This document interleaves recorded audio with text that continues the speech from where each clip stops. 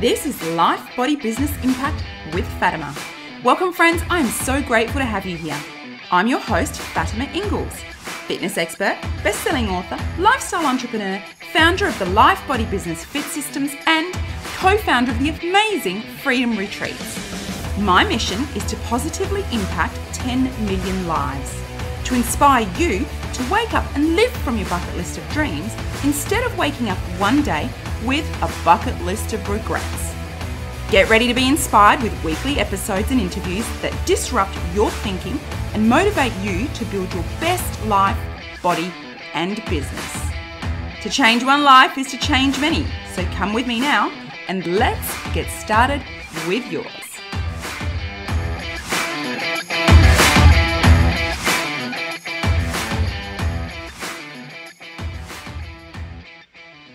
Hey friends, I'm back with another interview and today I'm grateful to be interviewing Glenn Manton. For my footy-loving Australians, you know Glenn Manton from his Carlton football days. For my international friends, Australian football is not the type with the round ball. We call that one soccer. And I do believe Glenn did play soccer at some point in his life. Glenn is a former professional athlete, having played over 200 football games for Essendon and Carlton in Australia. He's the author of Put Your Damn Phone Down. He's a media personality and professional speaker, making appearances on The Footy Show, various morning shows, Foxtel programs, and a bunch of radio shows too. In 1999, he co-founded White Line, which is a not-for-profit organisation assisting youth in crisis within the juvenile justice system and beyond. He's also a father of 3 children who I know he dearly loves, and a 6'2" lover of vegan food and vegetarian food. He also loves standing in front of people and making them laugh. Now, Glenn is someone who thinks outside the box when it comes to life, and this is what I find really interesting about chatting with Glenn. So without further ado, Glenn, thanks so much for taking the time to be with us today. It's so great to have you here. I'd love for us to start this off with you telling our listeners a little bit about your background story and maybe how a young Melbourne boy came to play footy for AFL. Well, I'm going to let you take a huge breath after all of that because that was an absolute mouthful and you've made me sound vaguely impressive. So thank you very much for that and thank you for having me on your podcast. How did I end up playing AFL football? Well, almost by default. I was, gifted in the space of swimming as a child. I grew up with a pool in the backyard, which at that time wasn't terribly common, particularly to have a big pool and an in-ground one at that. So I spent hours and hours and hours swimming in the backyard and developing my techniques across all strokes. And when I wasn't in the pool, I was throwing a tennis ball against a wall. So your listeners already can imagine this party-loving, good-time boy from the age of 5 through to probably 15. I don't think I even said hello to a girl. I was too busy swimming laps of a pool and throwing a tennis ball against the wall because my other great love was cricket. And all I wanted to do was be a wicket-keeper for Australia. And at the time, Australia had a wicket-keeper called Rod Marsh, who was short, fat, stumpy, and had a rather large moustache. And so I didn't really have much of an inclination towards any of those traits, but the idea of standing behind a set of cricket stumps and being a wicketkeeper for Australia was exciting. So I practiced that skill ad nauseum, and many of your listeners would have read Malcolm Gladwell's book, Outliers, which describes, and I don't know if it's fact or fiction or just simply up for debate, that you have to have done something for 10,000 hours to become an expert. Well, I certainly was an expert when it came to swimming and throwing a tennis ball against a wall. But my passion for cricket diminished. I turned my attention to baseball. I fell away from swimming because that just became quite a chore, just chasing a black line up and down a pool. And my world was turned upside down when I was asked to go to America and pursue baseball.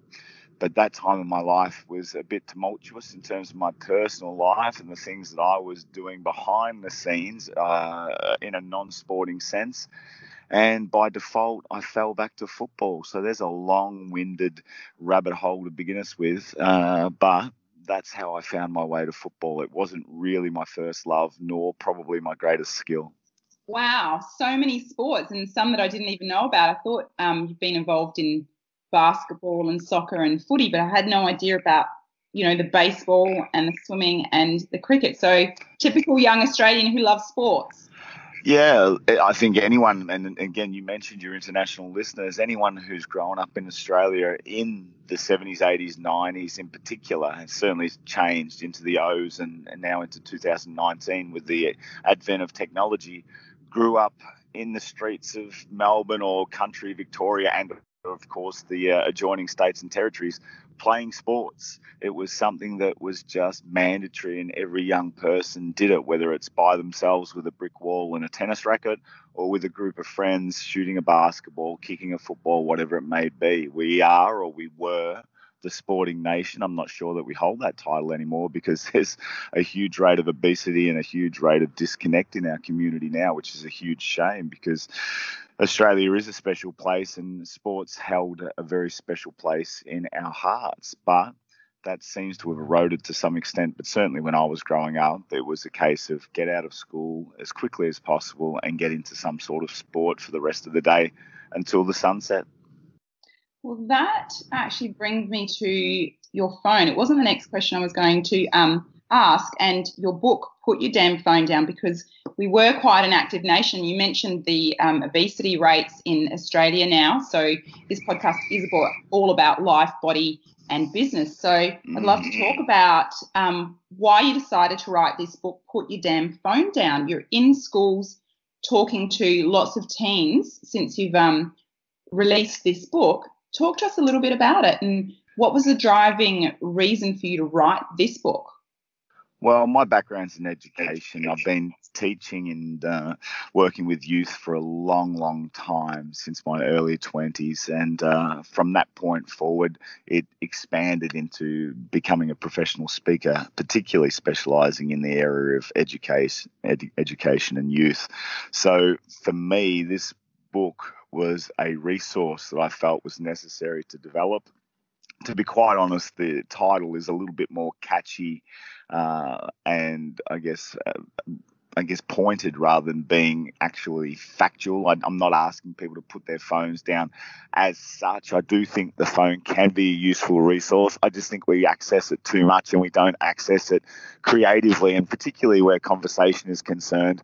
We're not prepared to step away from our phones. And when I say we, I'm just talking about the general masses. We all make that mistake from time to time. We see our phone as being more important, the upcoming text message or whatever it may be as being more important than the person that we're with. It's a mistake that we all make. We shouldn't just center that on young people.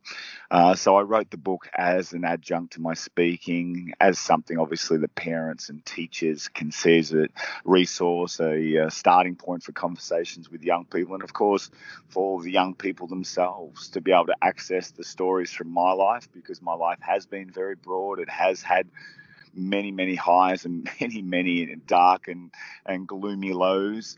And they're all packaged in this particular book, along with 50 provocative questions designed to create conversation, to allow people to disconnect, to reconnect. So tech, the world around us, we have to find ways in which we can make them mesh more effectively. I think more often than not, the tech just falls on a Tuesday and we're expected to understand it by a Wednesday, and by Thursday we have an issue. So the more we can share, talk, grow together as a community, as a nation, if you will, let alone right around the globe, the stronger those relationships and personal development opportunities are. And look, for your listeners now, whether they're global or local, I'm not the sort of person who's about to preach anything or try and wave fish above one's head and do some sort of rain dance. I'm not into that sort of stuff. I'm rather pragmatic, which is quite strange for most people to come to that realization because they see me as being so left of center. But I'm very pragmatic. So it's not about trying to force it upon anyone. It's not about trying to lead that horse to water and force them to drink. It's about presentation, saying here's an opportunity, here's a resource, here's something that may help you. If you choose to access it, it's there in front of you. Yeah, I think you've made some really, really great points there, and it absolutely is a conversation starter. As we were talking before we started recording, it's started some conversation between myself and my middle son. Once he read it yesterday, aiming to do, disconnecting to reconnect and getting those conversations started, he said to me, he's a child that doesn't really like to read, Mum, It's really different to other books. It's got some really interesting things. It's not boring. And I did actually offer him money to read it as a way to get him started. And it worked, but he wanted to keep on reading. So that's really, really great. And I know that you're in a lot of schools talking about it. So it's obviously having an impact. Yeah, look, it really is. I love the fact that your son has identified that there's places and parts of the book that interest him. It's important, I think, with our young people that we're not being prescriptive, we're not being demonstrative, we're looking to build and decorate where possible. And that comes in many different forms, and obviously reading, increasing one's acknowledgement and attention and intelligence in turn is something that we really, really need to share with every young person, because to have a nation of zombies wandering around thinking everything's a little bit too hard, everything's, I guess, inconquerable, is very, very difficult for us all to succeed. And more often than not, we really do succeed on the back of our youth. So your son may have taken the inclination to pick up some extra pocket money yesterday to read the book, but I hope moving forward he sees that, you know, not everything is potentially as the cover would suggest, and sometimes a flick through allows you to uncover all sorts of little gems in life, whether it be a book or even even better, I would suggest a conversation with another human being, because we are a walking library. Yeah, we absolutely are. And one of the parts in the book, you talk about social media or real world personalities versus offline personalities. As someone else who I've heard speak before, Vickers has said real reality versus virtual reality, and the way we are living our lives through social media. I'd love you to talk to me a little bit about your thoughts on that. Look, I think knowledge of self is the absolute key to life. Relationships, communication, obviously fundamental, but understanding who you are, what your core values are, what you're prepared to stand for, where you're prepared to work towards in life, and why. These are all fundamental questions, and I think the more questions of this ilk that you can answer, the more effective and stronger and resilient and I guess more rounded human being you become or are. So for our young people, I just love the idea that my book or any other resource, any other experience can help them develop that knowledge of self. And I think social media really clouds that space. And like anything, it's not for everyone, and yet everyone seems to want to play the game and try and engage with that particular space and the forums that it provides. I personally know that it is just not for me, and my life would have been absolute hell as a 17, 18, 19-year-old trying to juggle social media. I mean, as a man, as a grown man, I've tried Facebook because of an old manager's suggestion that I needed to be on Facebook. I gave it a real go, so to speak, in inverted commas. Gave it probably 2.5, 3 years, but I'd had an absolute gutful by the end of it. I couldn't stand another second of it. I'm just hanging on to Instagram, which I thought when I first came across it was a wonderful platform. The idea of sharing photos really appealed to me. I like the idea of photography in general.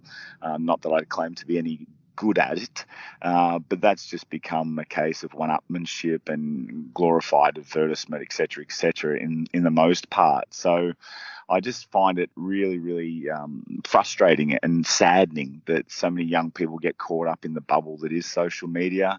I think things are manipulated beyond any reasonable level in that space more often than not, even if it's just a cunning use of an emoji or whatnot to make people feel like they're missing out, or your life's tracking along more effectively, or they're not actually trying to sell you something, but here, check this out just on the side as an aside. And I find it's just quite desperate. And as I said, I'm all about seeing young people succeed and building them up and decorating them and enjoying their success. So to see them cut down through social media and also their own vulnerabilities is very, very frustrating. And look, most people listening to this podcast would have been bullied at some point in their life, if not by themselves. And thankfully for a lot of us older people, and of course, if you're listening, you're over the age of 30, you're old, you didn't have to worry about going home and getting more repetitive messages or stimulus and so forth. And it's all well and good to say, just turn the device off and step away. But when it's become an ingrained part of your life, as it has for so many young people, it's very, very challenging. And I often think about my own life as a child or as a young person.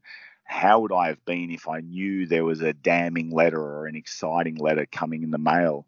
I would suggest I would have gone out to the letterbox, 10, 20, 30 or 40 times a day to wait for that piece of information, even if I knew it was going to be bad, because sadly that's human nature, that we're so quick to want to get that stimulus, to get that response, that answer, that will push forward for it, even if it's not such great news. So the idea that young people are betraying themselves, I think, is true in part, but I think the system is one that's betrayed them to begin with.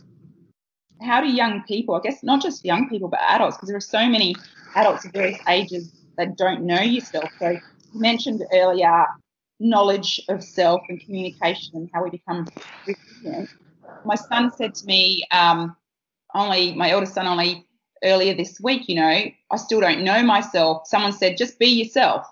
He might kill me for this, but, he liked and he wanted to ask her out, and he's talking to me about dating advice and all this sort of stuff. And someone said to him, well, just be yourself. And he said, how can I just be myself, Mum, if I still don't really know myself? I still don't really know who I am. So get caught up in this whole virtual world.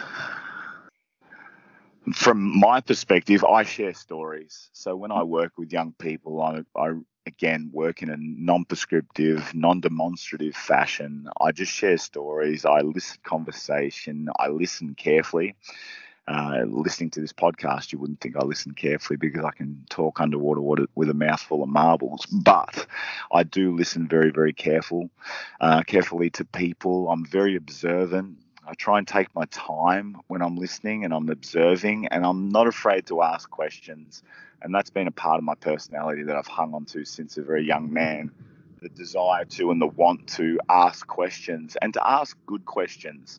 Ask questions that might be challenging, questions that might raise an eyebrow, respectful questions, but questions nonetheless that are provocative. And I enjoy doing that because that tells me a lot about a person or a situation or a time. And I can take that away and I can digest. And I think that's another important skill to develop too, particularly for young people, just being able to find time.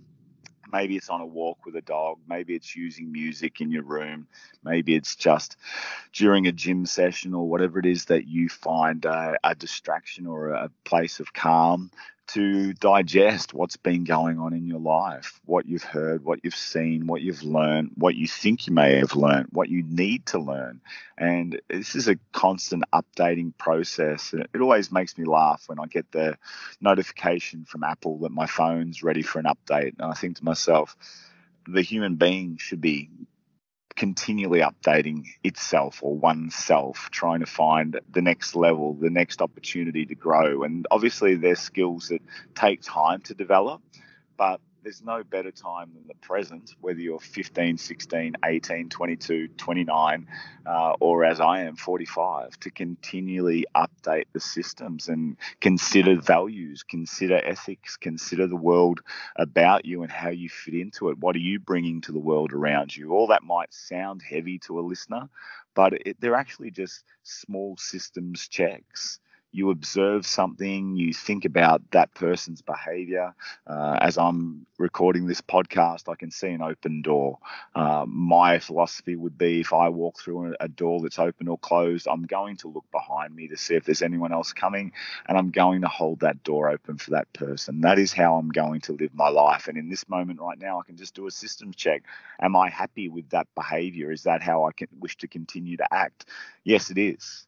If I come across somebody who doesn't go about that particular, I think, ingrained, innate human obligation, if you will, then I might just remind them it's important to hold a door open. And I'll do so in a way that I hope provokes them to say, yes, it is important, and I will take a moment for somebody else and support them. Now, that's not to say that I'm a perfect human being. I'm travelling in traffic across Melbourne as we record this podcast. I may give somebody the bird in my car as they cut me off or beep the horn. That's fine too. It's just a matter of being able to, again, do a systems check and say, was that really worth it? Did I really need to do that? What was that about? Are you grumpy about something else? Was it really that big a deal? Maybe it was a big deal. Maybe it did deserve a bit of a beep on the horn and a show of the finger. But the point is, I'm trying to evaluate my actions. I'm trying to better my actions. I'm trying to maintain a level of integrity that sees my personal development always on show. It sounds like you believe, in continually trying to be better and not to compete with anyone or to live up to anyone else's standards, but a standard that you hold within yourself. And would it be true to say that, that standard is continually growing and changing? Absolutely. You nailed it in one right there. It is about living up to your standards. Of course, you're going to get stimulus from other people that you admire or people that you've seen from afar that have done something extraordinary. But there are people who have been able to climb Mount Everest. I have no interest in climbing Mount Everest. There are people out there who have billions of dollars. I have no interest in billions of dollars. There are people out there who go from township to township healing the sick, Mother Teresa style. I have no interest in being Mother Teresa. So you quickly realize where your interests lay, where your benchmarks lay according to other people and also your own experiences, and then you develop oneself from there. It is a complex conversation. If you are 16 to 18 potentially listening to this podcast, just as a small bracket of example, then it may sound a little confusing. It might sound like, wow, this is a very simple, complex action, and in many respects it is, but it's not beyond a listener who's taking this in at a younger age, or for that matter, any age. It's just something where you have to develop your own framework. You have to feel very comfortable. And as you said, create those benchmarks that you're comfortable at trying to obtain. The idea that I was ever going to get 99.4, I think it is the highest score for VCE during my VCE or HSCE, it was just never going to happen. Not because I wasn't smart enough, I just wasn't interested enough. What school wasn't something that was going to provoke me to the point where I wanted to get 99.4, but I damn well needed to pass. I knew that. I knew I needed to pass. I knew I needed to get to university. I knew I needed to take the next step. So working with an integrity towards that is what I chose to do. And the young people out there, again, listening, not everyone has to be an engineer or a doctor or a football player or a teacher. You have to aspire to being the best you can be. I remember a young person that I came across who was a beatbox exponent, somebody who was really, really good at making those incredible guttural sounds that translate into a musical tone out of their mouth. And my advice to him was, if you're going to do it properly. If it's where a real passion lays, you must evoke that passion and run with it, because I can't be a beatbox exponent. I can't make a career out of this, money out of this, but you can, because you clearly have the skills. Now, I really should do some investigation and see where he has taken that skill, because at the time he was crowned the second best beatboxer in Australia. So this is an integrity, a benchmark, a skill set, a knowledge of self, an ability that he has that he should choose to run with if that's where his passion really lies. Yeah, I think everything you said is absolutely right, on point. I truly believe that we are all uniquely, you are uniquely you, I'm uniquely me. We are all on our own unique journeys. In a world that is so noisy with all this social media, how do people, not just young people, because I know you keep talking about youth and that is the people you mainly speak to, but I know so many adults that really struggle with this. How do you even begin to hear yourself think? What do you do? Because there's just so much noise that people don't even know what their own thoughts are. Well, the number one voice I have to be able to take in is mine. And that's not to say that I'm right or my opinions are the best or something that should be followed by everyone. But if I can't hear my own mind ticking over, my own thoughts around the world and my local space emanating from my mind and really resonating so that I can hang on to them, well, then I'm in trouble. So I'm the number one voice in my world. From that point forward, you have to think, and it's a great a little test, if you will, or experiment to do. And many of your listeners would have done this, where you simply write me in the middle of a piece of paper, and then you just write, or draw, I should say, concentric circles around the two letters ME, and then you place the important people in your life. And if you're listening to circles 4, 5, 6 as they radiate from me in the center of the page, then you've really got an issue. To me, it's those couple of inner rings of people who you're really listening to, and then those outer rings, that's just white noise, and you choose if that's fun and flippant and I guess inspirational in point. But more often than not, that's stuff that you're allowing to just sort of move through you and in and out the other side. So there are people that I really, really value in my life, and those people are in my inner circles, and they're the ones that I'm really listening to when it comes to the crunch. And that's an activity that anyone can do.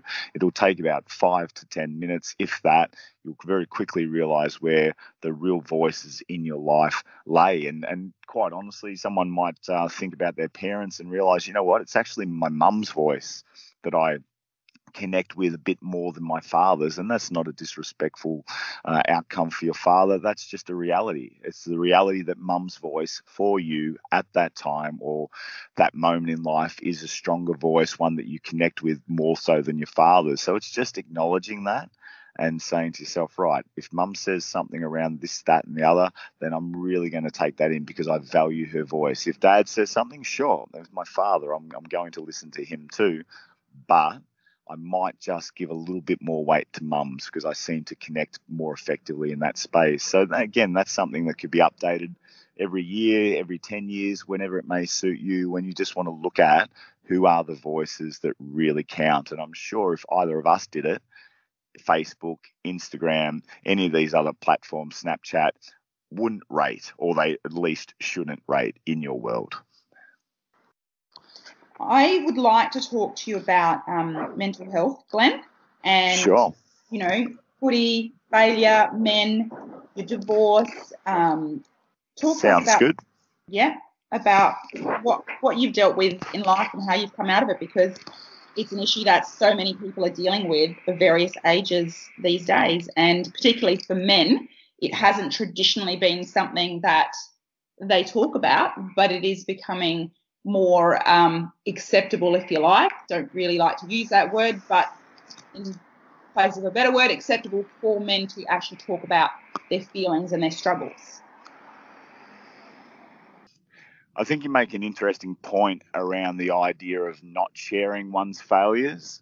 I feel like sharing failures and sharing trials and tribulations that we've had in our lives, both male and female, old and young, from every part of the world, is a way in which we really, really develop as human beings listening to these stories. And even if they don't have the Hollywood ending, you can quickly identify mistakes or aspects of the story or life that's being shared that you wouldn't follow as a person, or you would like to be able to record in your mind for reference at a later time so that you can avoid some of those struggles, the trials and tribulations that were mentioned in that particular person's summation of their problems. So for me, I love the idea of being brave, and you know what, I almost retract that, not being brave, just being considered and thoughtful enough to want to share your failures, because failures, yes, some of them, or mistakes, some of them are absolutely brutal and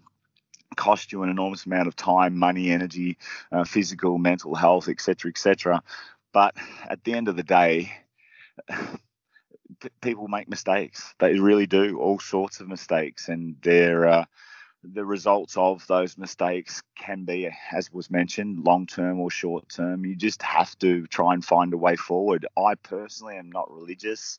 I don't aspire to anything in that space or find myself under the banner of a god. I am of the belief that we have one life. I would love to be proved wrong. I would love to come back as a incredible creature in my next life, but chances are, if there is reincarnation, I'll come back as a one-legged seagull chasing a hot chip. So with that in mind, I really make it my, I guess, strict focus to try and live the best life I can and actually engage and risk making a mistake, risk failure. I'm just not afraid of failure at all. What I am afraid of is a lack of integrity or apathy. If those two aspects have entered my life, I'm apathetic for any reason, well, then there's an issue. And if I'm going to compromise my integrity in any way, well, then there's an issue too. They're the issues that I'm worried about. Failure is not one of them. That is something that I'm accustomed to. I've failed so many times, whether it is within my football space, in my relationship space, just in my own general health and maintenance, how I've performed as a human being on a daily basis. I've failed. We spoke earlier about giving somebody the bird as they cut you off in a car. It's not that it's the world's greatest failure, but it probably is a failure nonetheless. There's really probably no reason to do it other than to get your own angst out and feel like you've controlled the situation, you've retained some power. But let's be honest, driving a car, especially in modern times, is incredibly challenging as everybody tries to get from A to B to C in the shortest amount of time possible. And people make mistakes, they take risks, and errors occur. Flashing the bird at somebody really doesn't solve anything. Having said that on a podcast and made a global statement now, will I never do it again? Of course I will. Of course I'll make that mistake again. I'm not going to beat myself up over it. I'm just going to keep trying to refine my behaviors until I get it close to right, or as close to right as possible for me. So sharing mistakes, I think, is just fundamental to everyone's success. The absolute truth is 9 out of 10 of the issues in your household I can probably solve in less than 5 minutes and make you feel like a really ordinary parent. But the same could most likely be said for the issues in my household. You could step in there and say, Glenn, why are you doing this? Why are you saying this? Why are you acting this way? It's very, very challenging to be a young person, but it's also really, really challenging to be a parent, a successful parent, a caring parent. It's very easy to be a disconnected, disinterested parent, somebody who doesn't want to set benchmarks, who doesn't want to share discipline, who doesn't really care. So as a mum, as a dad listening to this, I think it's a great point that you raised, that everyone's household is flawed. Everybody does make mistakes in that space, particularly with their young people, let alone themselves, and that those mistakes are easily fixed by others, but not so easily fixed when you're actually in the melting pot, you're at the cold face yourself. And that I think rings true for absolutely everyone. And I know when I speak publicly and I share that, I see a look of angst on an audience face as they're thinking to themselves, Glenn's telling me my life's poor. But then when I flip it back and say, look, mine's equally poor, again, you feel a real connection with the audience as they say, yeah, so I understand what you're saying now. You're saying that everyone's going through the same shit, so to speak. Yeah, and I think there is a sense of relief in that, because yes, think, oh my God, it's just me. I'm such a stuffer. What have I done? I've messed up my life, messed up my kids. I don't know where I'm going with school. I'm not married yet. I don't have a relationship. All these thoughts and things that people have all across society. So many people are feeling and thinking the same sort of thing. So correct. Like you, I am more than happy to share a lot of my reality and real life struggles in the hope that it relieves some pressure for other people and possibly inspires them in, okay, you're going through it too and you pulled through, I can pull through as well. And that's one of the great advantages to go full circle of technology, is that we can globally share these stories with one another. I think it's just important to remember that I find the best way to share them is just in an inobtrusive, humble way. You don't need to be preaching to someone else and trying to demonstrate that you've got the perfect solution or the right formula and everyone else must record it and act as such. It's more a case of, hey, these are the things that have happened for me and I've made these mistakes and this is how I've recovered. Maybe you choose to follow it, maybe you don't, but it's just an example for you to consider. And I think the people who effectively use tech and communication in that way have the most effective results. Yeah, absolutely. I completely agree. And there definitely isn't just one way and one formula because, Correct. We're all different people with some very similar issues. I'd love to chat to you about the Red Hot Chili Peppers song you talk in your book about, and it had me really curious. You talk about the lyric, "It's so lonely when you don't know yourself." And I guess this continues on to sort of the topic it's the theme. Yeah, it's the theme that we've been discussing this entire podcast, and a very worthy theme. I find my playlist to be one of my most treasured possessions. It's a crucial resource and something that I refer to literally every day. My personal playlist on Spotify has close to 700 songs on it. They've all been curated. They're all there for a reason. They all mean something to me, whether it's the music, the lyric, the fact that I might have seen the band in concert, whatever it may be. There's all a connective point with each song for me, and an evocative reason why I want to listen to that song, or at least hold it on my phone or my device so that I can listen to it as I choose. So the Red Hot Chili Peppers, a band that really, for me, almost sprung me forth out of my teenage years into my 20s and allowed me to realize that the world around me didn't have to be black and white, that there are all sorts of shades of grey, and that I would find my place within it. And that particular lyric from the song Knock Me Down, the album was Mother's Milk. The trailing lyric, "It's so lonely when you don't even know yourself." The song itself is about the death of lead guitarist Hillel Slovak, who died from a drug overdose. And I just remember listening to that song and not being able to appreciate it for what it was in the moment. I wish I was able to, because it probably would have saved me a lot of angst in my life. But it just became a bit of a quiet anthem in the back of my head that I needed, as I said earlier, to continue to build that knowledge of self and understanding who I was.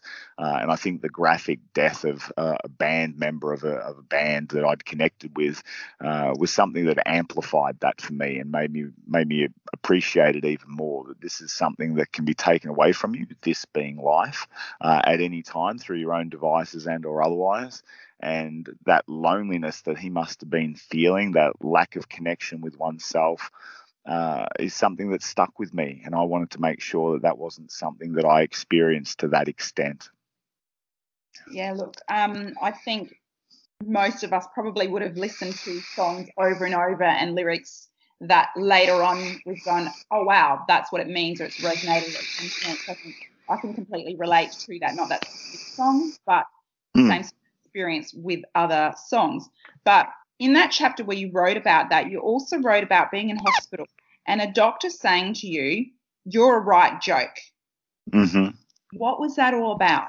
It seemed like, maybe a dark place in your life or a turning point. Talk to us about what you meant by that. You're a right joke.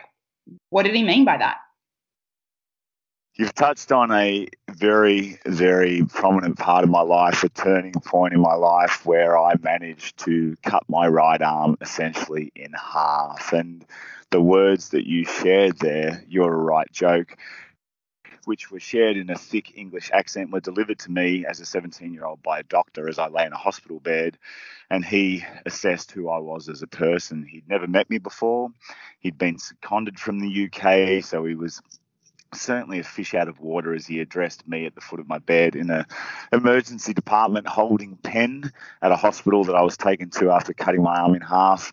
And his summation of me as a person really struck a chord, hit a nerve, and forced me to consider who I was, who I wanted to be, and how I was going to move forward in life. And it was a horrible night in my life, one that I deeply regret, one that should never have happened, although given the stimulus that was put forward for that entire year, which happened to be my year 12 year, my final year of school as a 17-year-old, it was probably always going to happen because I didn't know who I was. I was out of control. I was, for whatever reason, full of false goals and aspirations, wanting to become something that I wasn't. And again, remembering this is long before social media, so I have nothing else to blame other than my own indifference and my own shortcomings. And his words, that moment, that time, forced me to make a change in my life. And essentially, the upshot was I promised myself that basically every day of my life I would do that systems check that we spoke of earlier. And one of the ways in which I would do it is to stand in front of the bathroom mirror and use the colloquial Australian expression, "Are you fair dinkum?" as a face-to-face opportunity to ask myself, essentially, am I prepared to be myself today? Will I be me? Is that how I will act? And I've never been able to I guess, better that question. It's as good as it gets, in my opinion. It's a stark moment to start my day, which puts me on the right foot because I've never failed to answer the question in any other way other than yes. Today, as tomorrow, as the next, and so on, I am prepared to be myself. And it's a lesson and a direction and a skill set that I wish I'd learned in a much easier way. A less physically painful way, let alone emotionally and psychologically painful way. But it's a lesson that I learned nonetheless. Yeah, I think it's absolutely a fantastic lesson. And even though it was learnt in a physically and emotionally painful way, it sometimes really does take tragedies and those sorts of experiences in life to give us the big lessons. And what a gift to have had that at the age of 17, because, again, so many people don't have it until a much older age. I mean, my hugest lesson, I guess, was when I was already in my early 30s before I made some massive transformational change in my own life. So to have that at 17, although painful, what an amazing gift. It is a gift, but at the same time, it's a gift that you have to work on because, as you just rightly pointed out, not everyone's on the same trajectory as you. So you have to try and work through finding people who are on the similar page to you as a result of your experiences, so that you can find some connection, some solace, some, I guess, reward for that experience rather than dealing with people who are heading down a different pathway. So it can be challenging because it can create a feeling of isolation at times, that you're either behind or ahead of the curve. But I've been lucky to push through and, as I said, identify who I am and continually update that and develop a strong sense of my place within the community and the people whom I share it with. So whilst not the only incident in my life, that was the first, and my life has been peppered with similar big experiences ever since. Some of them less painful, some of them more painful. You mentioned divorce earlier. Certainly my divorce was something that had an equal effect upon me, something that made me really do a full systems check, if you will. And these experiences, I have no doubt, will continue, both to me and people around me. And I guess that is a point that we raised earlier, that whilst all these experiences mightn't be yours, you can learn from them if you are observational and you also listen. So taking in other people's experiences, both negative and positive, can be a way of furthering your experience as well. Oh, thank you, Glenn. Everything that you have shared has been absolutely amazing. I have one last question for our footy fans. Can you tell us, the best moment in your footy career? The best moment in my football career. Now, that's most impactful. That's as broad a question as you can possibly ask. Look, I was lucky enough to play a lot of football, and by a lot, I mean an awful lot. So I went to the Essendon Football Club when I was 16 and left the Carlton Football Club when I was 31. So there's roughly 15 years of professional career there, let alone the fact that after I got divorced, I actually went back and played football again, and football played a very, very important role in my rehabilitation, if you will, or my development, my survival of divorce. So I have all sorts of stories regarding football, which are just plain outrageous, from the ways in which coaches and players have interacted and the things that have been said and done. And literally anything that I would share on this particular podcast would see people thrown in jail, quite honestly, for the things that were done and said and the actions portrayed and enacted in a football space back in those times, let alone modern times. I've been standing on the MCG when the scoreboard caught on fire.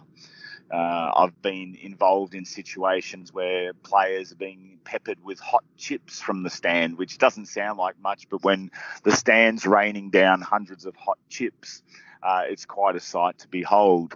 So there's all sorts of weird and wonderful spaces and places and faces from my time playing AFL football.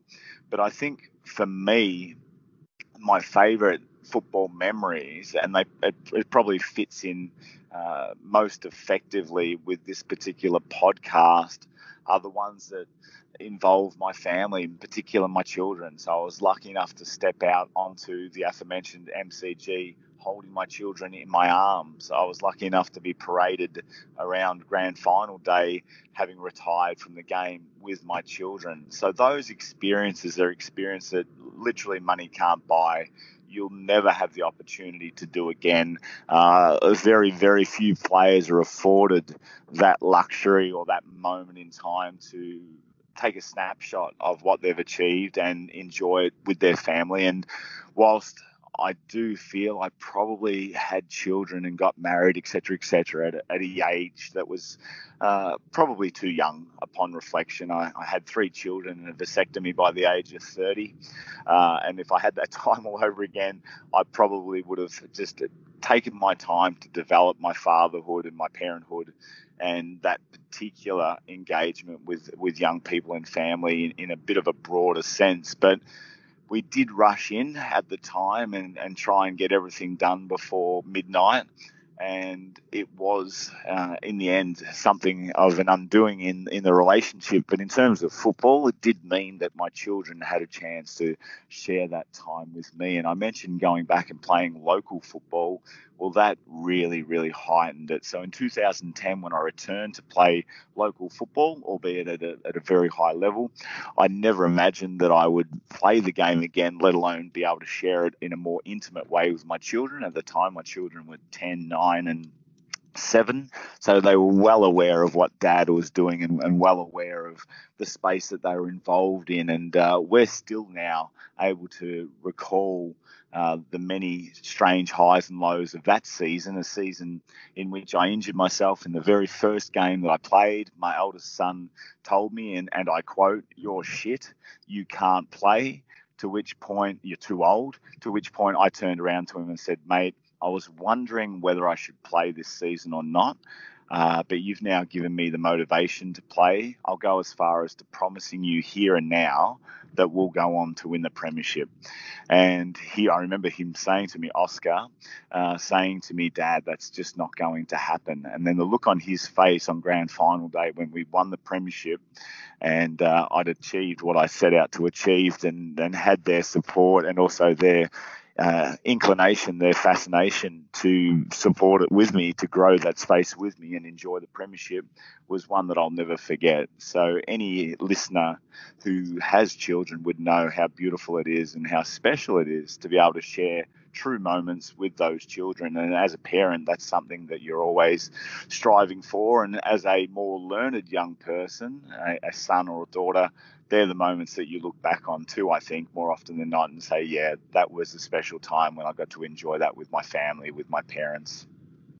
Yeah, that's absolutely amazing, that he said that to you, and that I can only imagine the type of lesson in faith and belief in yourself when you told him that with conviction after he told you something that, I've had similar sorts of things happen with my own children, and they've said some things that I found at the time quite hurtful. Now I'm like, okay, it's just words. Yeah, it was a special moment. And the funny thing is, I can honestly say that I knew we would win. As soon as I'd made that comment, I knew we would win because that's the sort of person I am. I am driven to ensure that the things that are important to me, that are special to me, are things that I achieve. And it doesn't mean I have to achieve it with a gold star or with an A plus. For those people listening, the premiership that I played in 2010, whilst I played in many AFL premierships, was not an AFL level premiership, but it was a premiership nonetheless. And that's the point of the matter here. You've set a goal, you've targeted it, you've worked towards it, you've given it absolutely everything you have. That's where the integrity kicks in.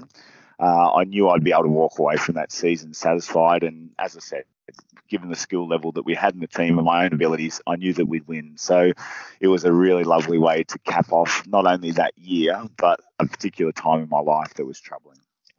And that's a absolutely beautiful note to finish on. You know, the power of self-belief and conviction in what you decide that you're going to do. So I thank you so much for your time, Glenn, and everything that you put into the podcast today while we traveled with you through Melbourne. Absolute pleasure. Where can people connect with you? Look, ironically, they can find me on Instagram. Follow me, don't follow me. I'm never concerned about that. But the direct message facility is a great way to take a time out of one's life and touch base with me. So should you choose. My website, which is just simply glennmanton.com.au, is easily found. That's another great place to connect, to have a look at articles, to I have, I guess, a more personal interaction with me. But I'm a very easily found person. So if there is anyone listening who's interested in engaging with me for speaking opportunities or anything of the sort, again, reach out, touch base. You'll always talk with me. You're not going to be talking to a machine or through 20 different managers. I'm a big boy. I can look after my own affairs. So feel free to touch base at any time. And I must say thank you to you and your listeners for putting up to me. Well, you almost had to put up with me for over 45, 50 minutes of this podcast. It's really just evaporated incredibly quickly. It's been a pleasure having the conversation. Yeah, it's been absolutely wonderful, the conversation that we've had. I have personally learnt and thoroughly enjoyed what we have discussed. And I would also include your Spotify playlist if you don't. Yeah, it's called Ozilla, so Ozilla. I'd be surprised if there wasn't something in there for everyone. There are some pretty off-the-wall musical choices, but there's also some classics in there. And as I said, every single song on that playlist has a purpose and a story. So if you're ever wondering why, don't hesitate to touch base and say hello and ask a question. Beautiful. Thank you so much, Glenn. I hope you have an amazing day. Likewise.